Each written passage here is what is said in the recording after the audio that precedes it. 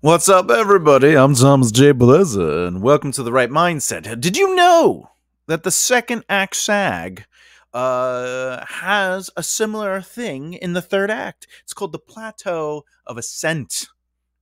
So that brings us to today's lessons, which is conquering the third act, elevating your story's climax and resolution.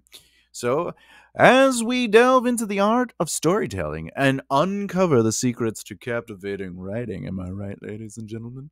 In today's lesson, we're going to tackle a crucial aspect of narrative structure that often goes overlooked: the plateau of ascent in the third act. Now, just as a story's middle can sag without careful attention, the final act faces its own unique challenges. It's the climactic stretch where all elements of your story should converge, from character arcs, plot lines, and thematic inquiries, culminating in a satisfying resolution. But how do we maintain the narrative's momentum and ensure that our story doesn't lose its intensity as it nears the conclusion? So that's what we're going to go through. And so, why is that important? Well, look, I would say it's crucial for any narrative because it's where all the story threads come together for a final, impactful resolution. Now, the plateau of ascent refers to the challenge of maintaining narrative momentum right up to the climax, ensuring that the story doesn't lose its intensity or focus on its approach as it concludes.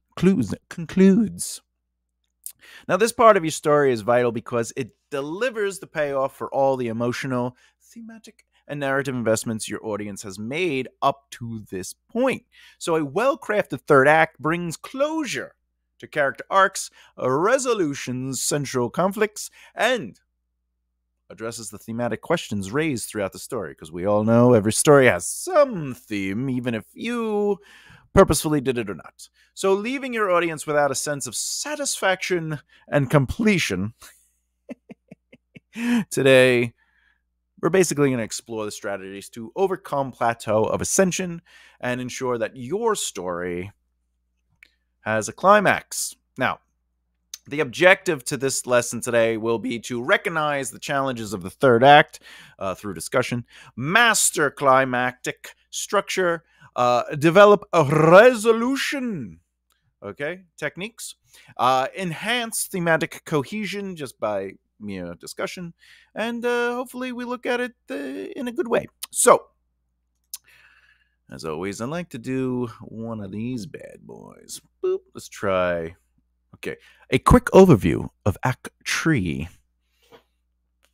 Act 3 brings the narrative to a close. Okay, resolving the conflict. Rewind. Act 3 brings the narrative to a close, resolving the central conflict and character arcs in a way that is consistent with the story's themes and the protagonist's journey. The climax and resolution should leave the reader with a sense of satisfaction, understanding the consequences of the protagonist's journey and the story's thematic implications. As you can see here, Act 3 is known as The Resolution, and it has 3 sections. Victory seems impossible, Section 7. Section 8 is the protagonist finds power, and Section 9, the protagonist fights and wins. So, now each section has a purpose. I'm not sure if you know that, so we're going to go into it. Boom. Where are we? Section 7. Sorry, I should have been on the ball. This should have been taken care of, right? Okay. So each section has a purpose. All right. Let's look at that purpose. Boop. So we don't give away too much. So this is Act 3. All right. Section 7. Victory seems impossible. All right. Now, we know that Section 7 has 3 plot points. Plot point 90. Without going too much into it, this section's purpose is ultimately that victory seems impossible. And the objective of Section 7 is to heighten the tension and stakes, presenting the protagonist with a seemingly insurmountable challenge that tests their resolve, skills, growth, and the utmost. All right. Now, as you can see, I'm not going to go too much into each of these plot points since the video before this, several videos before this, kind of go into this a little bit deeper, especially the updated 27 chapter outline / 27 plot point outline. But Section 7 has plot point 19, which is the protagonist faces significantly difficult trials that is something they have basically never experienced before. Then it's plot point 20, which is another plot twist or pinch. The protagonist experiences a completely unexpected event, making all things worse, okay, also known as the plot twist. And then we have this darkest moment, which is plot twist or pinch leads to the darkest moment. The thought of success is incomprehensible. Now that brings us to Section 8. Section 8, the protagonist finds power. And the objective of this section is to depict the protagonist's journey from despair to renewed determination, showcasing their growth and preparing them for the final confrontation. Now, this section has 3 plot points. Plot point 22, which is having hit rock bottom, the protagonist remembers their desire to succeed.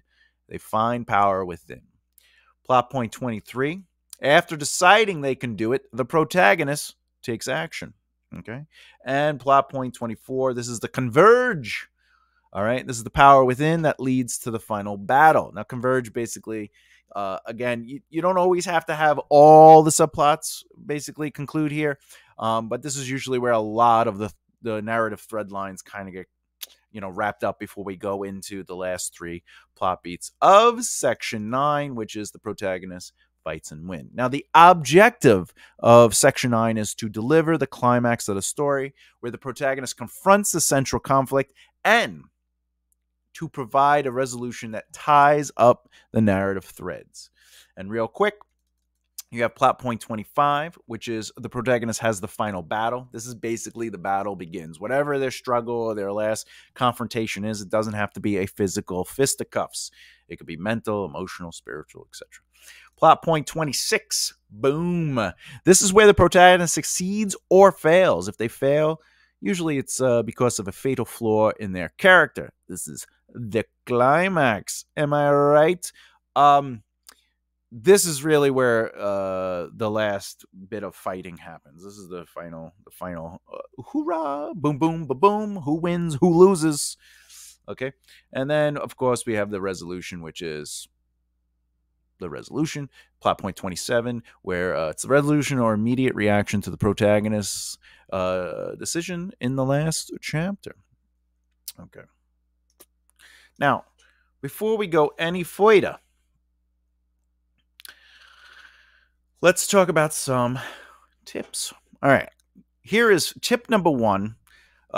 When you're outlining your saga, when you're outlining the third act, your saga, when you're outlining the third act, okay, a good tip to follow is deliver a compelling climax. Focus on it having some strengths to it.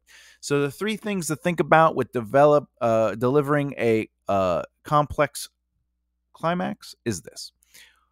Fulfill your promises. Ensure that the climax of your story delivers on the promises made to your readers throughout Act 1 and 2. The climax should be the natural culmination of the conflicts and character development you've been building up, providing a resolution that feels both surprising and inevitable. Showcase character growth. The climax is the moment where your protagonist's growth is put to the test. The climax is the moment where your protagonist's growth is put to the test. Use this moment to highlight how they've changed since the beginning of the story, demonstrating their newfound strengths, wisdom, or resolve in facing the final challenge. And finally, in the first tip, maximize emotional impact. The stakes should be at their highest, and the emotional payoff should match the buildup. Consider the emotional journey you want your readers to experience and craft your climax to elicit those feelings, whether it's excitement, fear, sadness, or triumph. And those are three things you can do to deliver a compelling climax. Now, a second tip is provide a satisfying resolution. Think about how it all comes together at the end. Make sure, A, you tie up loose ends. After the climax, take the time to resolve subplots if they have not been so done, whatever that means, in the converged plot point. And while you're resolving these subplots, you want to also answer lingering questions. Readers should feel that no narrative thread has been left hanging unless intentionally unresolved for thematic reasons or potential sequels. Okay?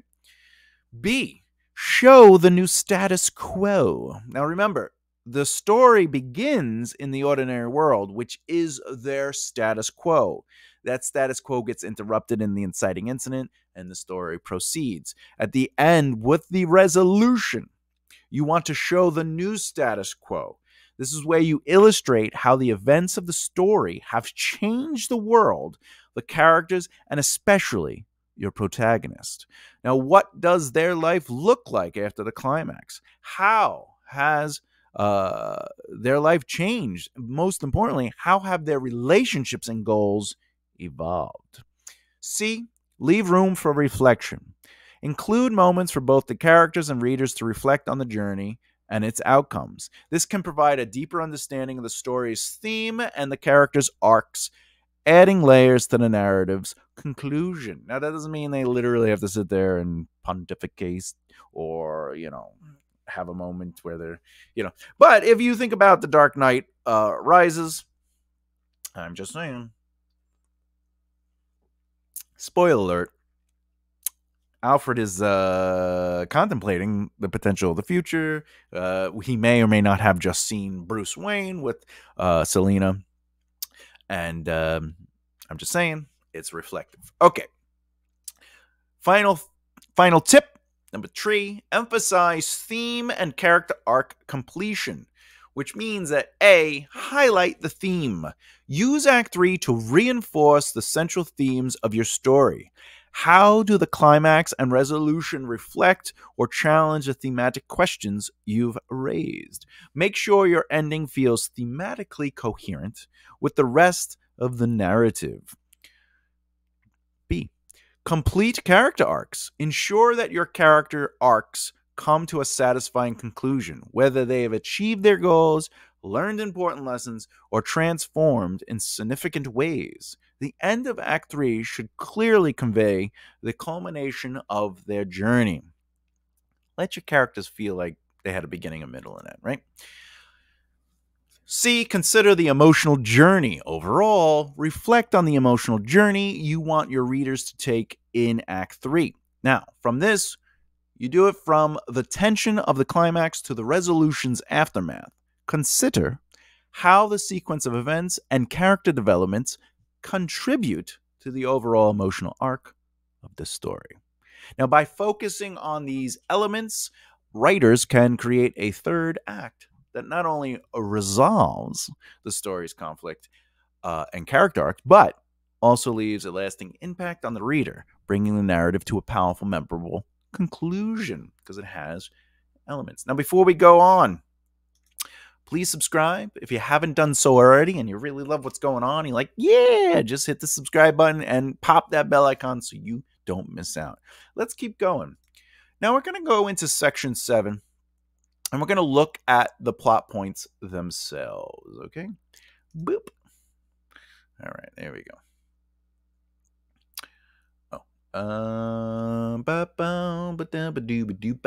Boop boo. Uno momento, por favor. Beep, beep, beep, beep, beep, beep, beep, beep. All right. Do, do, do, do, do, do. All right. Boop, boop, All right, so now we're going to dive into the actual plot points a little bit more. As you can see with plot point 19 from section 7. Okay, the purpose of this, I have it on the screen just so you could read along with me. If you're just listening, feel free to. If you want, you could always pause the screen. More importantly, this information is in the link that's provided in the comments and the description of the video. It's all free. You don't have to sign up for anything. You don't have to give me your emails. You just go to the folder and you download. More importantly, I update these documents that are in there. Some of them are specifically honed to the lessons I'm giving. Others are, I have the templates in there for outlines. I have templates for treatments, etc., etc. Anyway, okay. Section 7, victory seems impossible. Plot point 19, the protagonist faces significantly difficult trials. That is something they never expected before. This is the calm before the storm. Now, the purpose of this is to set up the final conflict by presenting obstacles that push the protagonist to their limits, emphasizing the gravity of the situation and the slim chances of success. What are some of the key elements? Well, it says here the high stakes, the intense pressure, and the looming threat of failure, forcing the protagonist to muster all their resources and resolve. All right, here we go. So an example of this, if you've been following along with the last two videos in this sequential order of Act 1, Act 2, and Act 3, we're following Dan Brown's The Da Vinci Code. It says here that at Roslyn Chapel, they find themselves at the heart of the Grail mystery, with all paths converging on this ancient site. Plot point 20, which is the protagonist. Oh, this is another plot twist or pinch. The protagonist experiences a completely unexpected event. Ooh, making it all worse. So what is the purpose? The purpose is to introduce a final twist or pinch that complicates the protagonist's path to resolution, often by revealing new information or presenting an unforeseen challenge. Key elements you should keep in mind here is a surprising development that escalates the conflict, tests the protagonist's commitment, and requires a significant adjustment to their plan. The Dan Brown example is, well, they learn that Sophie, is a descendant of Jesus Christ and Mary Magdalene. I thought Jesus was the Greek god. All right. Anyway, when they discover that she might be related to Jesus Christ and Mary of the Magdalene, it's making her the living embodiment of the Holy Grail's bloodline. Ooh, that's scary. Plot point 21 leads to the darkest moment. The thought of success is incomprehensible in this dark, dark moment. All right, so what's the purpose? The purpose is to bring the protagonist to their lowest point where all seems lost and the goal appears unattainable, emphasizing the narrative's emotional depth and the protagonist's arc. All right. Elements that you should have in this plot point are emotional turmoil, a sense of defeat, and the protagonist's confrontation with their inner demons or greatest fears, setting the stage for the transformation, decision, or revelation. If you haven't read Dan Brown, basically in this plot point, the revelation of Sophie's true heritage brings a profound sense of duty and danger as they realize the implications of this secret being revealed to the world. Section 8. Section 8, the power. The protagonist finds the power. Okay. Which leads to plot point 22. Having hit rock bottom, the protagonist remembers their desire to succeed, finds power within. The purpose of this... Listen, I know it's purpose. I used to say Target all the time, and this person that I used to hang out with, it was like, you know it's Target, right? And I was like, yeah, but it's fancier than Walmart, so it's Target. The purpose is to highlight a pivotal moment of clarity or inspiration that renews the protagonist's resolve, often tied to a deeper understanding of themselves or the central theme of the story. Key elements: inner strength, a significant realization, or a motivational turning point that galvanizes the protagonists to face the final challenge. If you've seen Dan Brown or not, he's a very lovely author. Nice guy. And he wrote a book called The Da Vinci Code, and this is what happens. Armed with the truth of her lineage, Sophie finds a new sense of identity and purpose. Well, Langdon gains a deeper understanding of faith and history. All right. Plot point 23. After deciding they can do it, you can do it, the protagonist takes action. The purpose of this is to show the protagonist actively taking steps towards the final confrontation, equipped with new insights, resolve, or alliances. Exciting.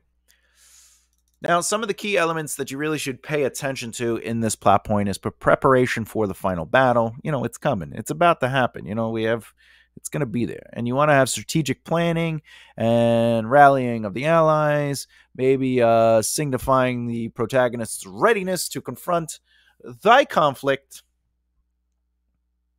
I'm just saying. All right.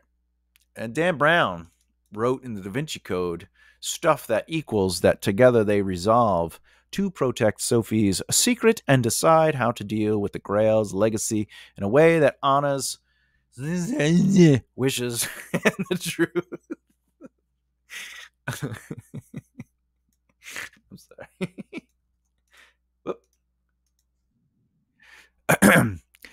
sorry. Grail's legacy in a way that honors Sanier's wishes and the truth. All right. Sometimes you just need, text-to-speech to help you. All right. Okay.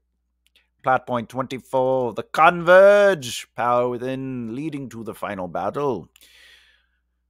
The purpose is to bring together the main plot, subplots, and character arcs, converging them together towards the story's climax, where the protagonist's journey is put to the ultimate test.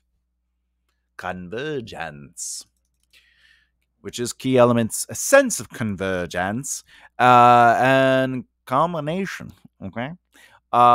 Where all narrative threads are poised to be resolved in the final confrontation. Whew.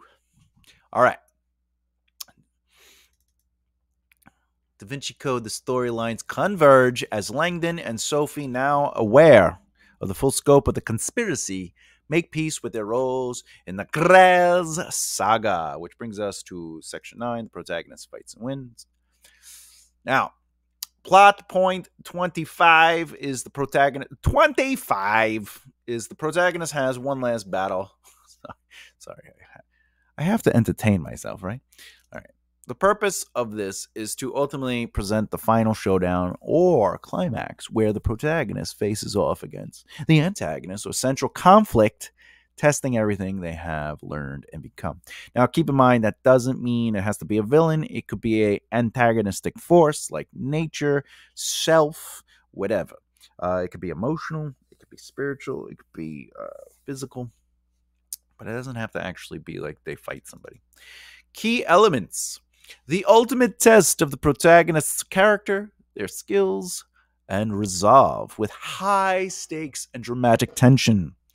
How do you add high stakes and dramatic tension? Well, ultimately, just keep piling on. If you're like, you know what, they have this one challenge, then what is another challenge that's in that challenge? Or what's a challenge to get to that challenge? Every challenge creates higher stakes because they have more. And the more clocks you create, like we have to get this person the vaccine for the flu or they will die. And we only have an hour. Anyway, Dan Brown wrote that the final battle is more intellectual and emotional than physical, as Langdon and Sophie confront the moral and ethical dilemmas presented by the Grail's secrets. We're almost there. Plot point 26. The protagonist succeeds or fails. If they fail, usually it's because of a fatal flaw in their character. By the way, an example of this might be what would not? Well, you know what?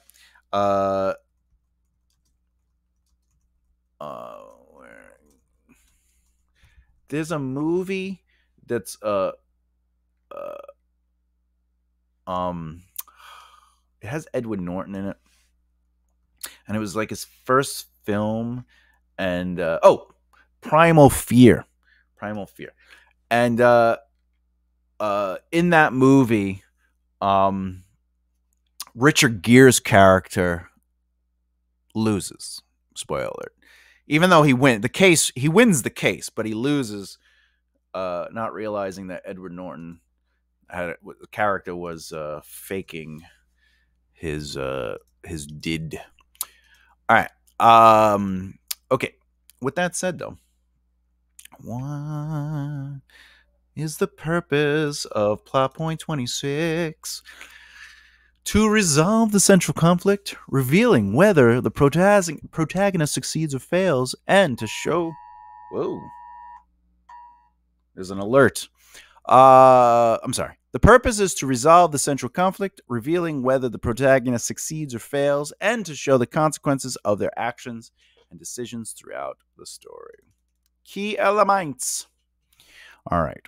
The outcome of the climax, the protagonist's success or failure, and the implications of that outcome for the protagonist and other guys. Now, basically what I'm saying here, like the things that I'm giving out here, like the key elements and the purpose, it means to kind of like hone down on them. Work on taking it and brainstorming how you can elevate the outcome of the climax. How can you enhance the values of the climax?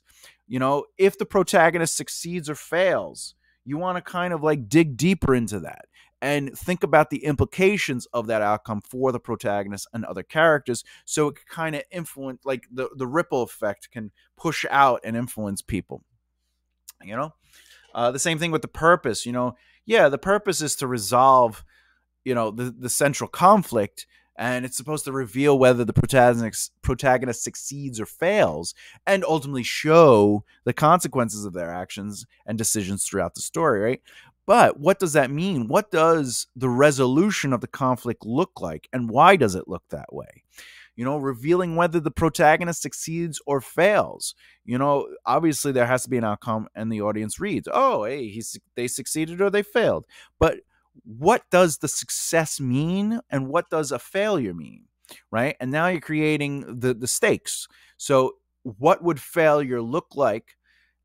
Let that be known. Let what failure could be, especially if you're going to write that they succeed, but vice versa. You know, what is it that they learned about themselves? What was the moral conclusion in their failure? Things like that. All right, Dan Brown says, well, he doesn't say anything. He wrote this.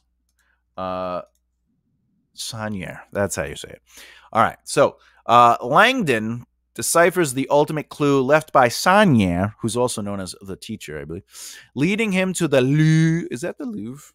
Am I saying that wrong? Because I'm terrible. Yeah, or Louvre, where he realizes the true meaning of and location of the Holy Grail. And the final plot point is 27, the resolution or immediate reaction to the protagonist's decision.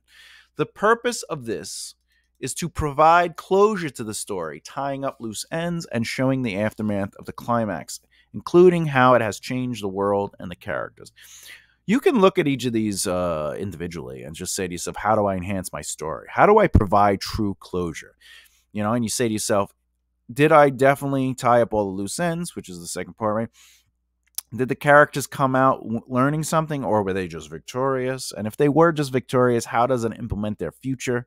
How have they changed from the beginning of the story, etc., etc.? You want to look closer at these purposes, which then takes us to the elements, which is the new status quo, the protagonist's character's growth and how they've been changed by the journey, and a sense of closure or continuation for the characters in the story, world, especially if there's going to be sequels or companion books and stuff. But you want to look at those things and really give those story elements some time.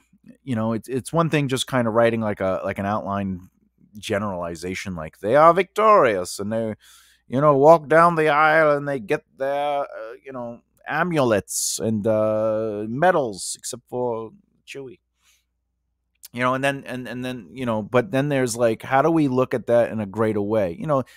It's okay also to do that kind of ending, but sometimes in a book we are a little bit closer, because a film or television is a visual medium, and we can become emotionally satisfied by the visuals of it and the music, the thematic music and stuff. Music changes a lot. If your books, if you open the page and it was like, you'd be like, oh, this is a crazy book, right? But you'd be affected by the music in one way or another, unless you're not listening to it, unless you put it on 0 volume. Anyway, so you have to think of these elements and hone in on them. What is the new status quo? Why is this the new status quo? How does it influence these characters? Because now you can get into their heads. You can do internal thoughts. You could do their comparisons. You could allow their behavior to be changed. But in a novel, you're allowing the words on the page to be a little bit more intimate, especially if you're in first person. I would say somewhat if you're in third person, limited.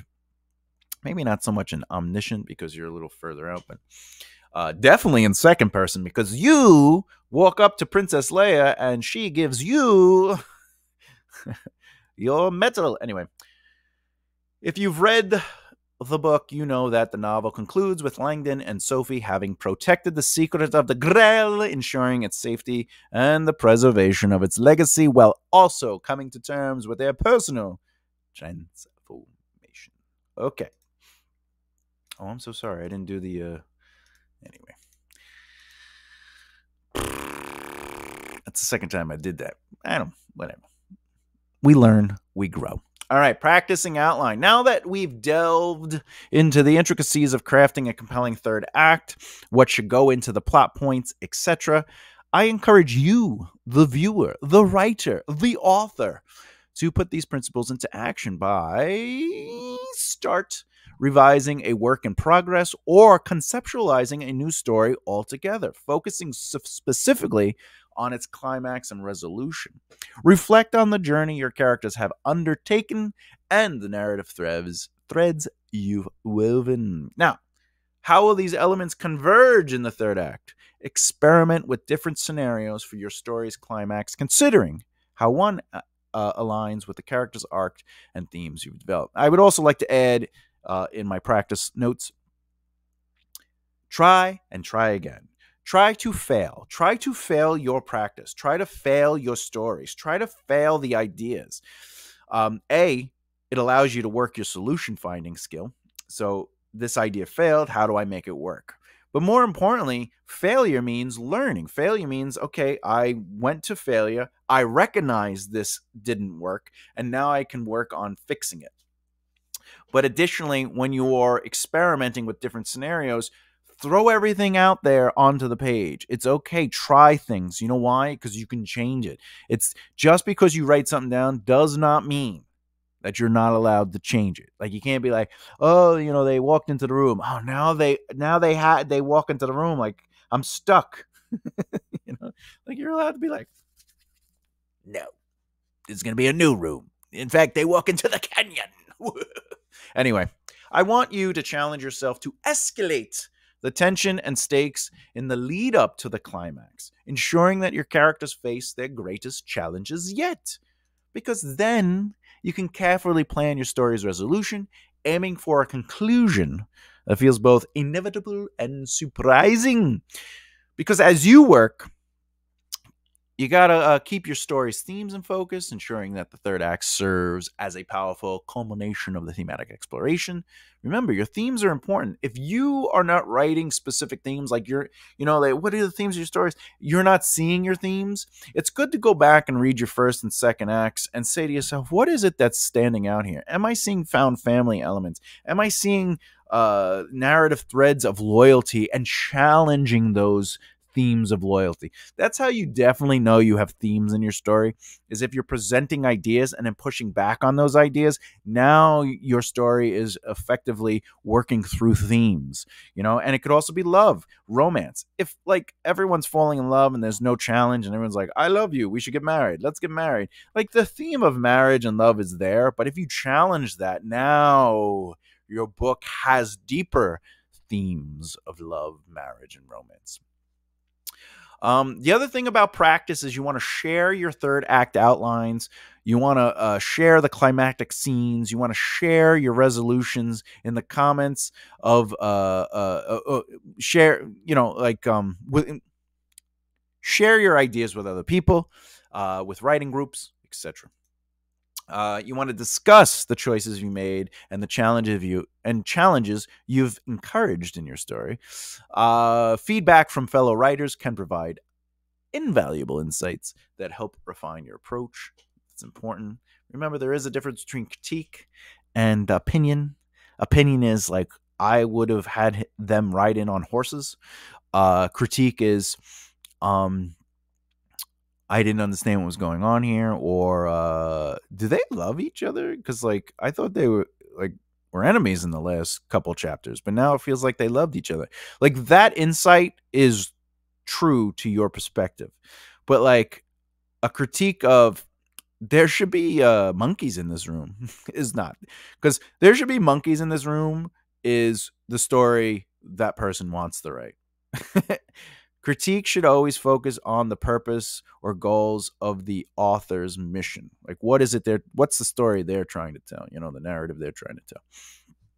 Anyway, remember that the third act is your opportunity to leave a lasting impression on your readers, delivering the emotional and narrative payoff that all the preceding chapters have promised. So take the time to craft this part of your story with care and attention. Final thoughts. This is actually one of my favorite parts, by the way. I love the final thoughts. So as we draw the curtain on our exploration of the third act, remember that the final chapters of your story are where the magic of storytelling truly comes to life. Oh my.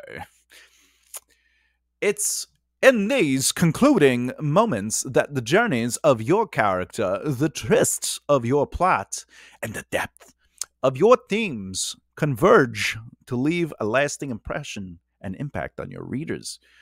Now, crafting a memorable ending is an art that requires balance, emotion, and precision, ensuring that the promises made throughout the narrative are fulfilled in a way that resonates deeply and authentically. The third act is your opportunity to elevate your narrative from simply being told to being remembered. It's where the heart of your narrative beats the loudest, echoing the trials, triumphs, and transformations that have unfolded. Now, so as you pen those final words, pour your passion, your insight, and your creativity into every word, every page. Make each moment count. This is the end. This is the final couple of feet. You are about to hit the end, the conclusion of this novel. Don't slow down now. Don't back off now. Put the time in. Let the climax be a testament to your character's journeys, and let the resolution bring a sense of closure that is both satisfying and thought-provoking. Your story's ending is your parting gift to your readers. It's your chance to leave them moved, inspired, and perhaps changed. As storytellers, we have the power to invoke emotions, provoke thoughts, and touch hearts. So embrace this power, wield it with care, and always strive to craft endings that not only conclude the narrative journey, but also elevate it to a timeless tale that lingers in the minds and hearts of your audiences.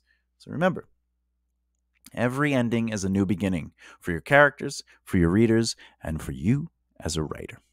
Keep weaving your narratives, my friends, with the courage to explore, the wisdom to resolve, and the creativity to enchant. Next video in this series, we are actually starting a new series in the outline series known as outlining a book series or saga. It will be part 1. It'll show you how to take a main plot idea, right, and break it up into a series or a saga. So it'll show you how to take one general idea that you have. You might have a story idea and you say, oh, this could fit one book. But how do you expand that one idea into a series or a saga? Keep in mind that video will also give you the rules and tools to make a series or saga, even if you didn't start off with one single narrative idea. So that should be fun. Question: what do you love about reading third acts? Like, what do you love in third acts? Let me know in the comments below. If you haven't done so already and you've been watching and you're like, this guy is crazy, but he's informative and he's a little entertaining, please subscribe and hit the bell icon so you don't miss out. Real quick, keep in mind that I do try to get some live Saturday videos in. You'll see the premiere dates on my homepage, or more importantly, the page, and also through random posts. Watch me outline stories in real time as I explain through examples and I speak about writing in general. I also go over certain techniques on the live videos, and I answer questions as they come. Keep in mind, I won't be doing every Saturday, but my goal is to do every Saturday. And also with those Saturday lives, they will always be 2 p.m. Eastern Standard Time. 2 p.m. Eastern Standard Time. However, they're live, but they're also recorded, so you can catch it during the week. However, if you want to participate, if you want to ask questions, if you want to incorporate your ideas into the fun, because I take suggestions. I love suggestions. Okay. Anyway, there you go. Is that it? Are we done? What's going on? All right. As always, keep developing the right mindset. I'll see you next time. Okay, bye. Love you.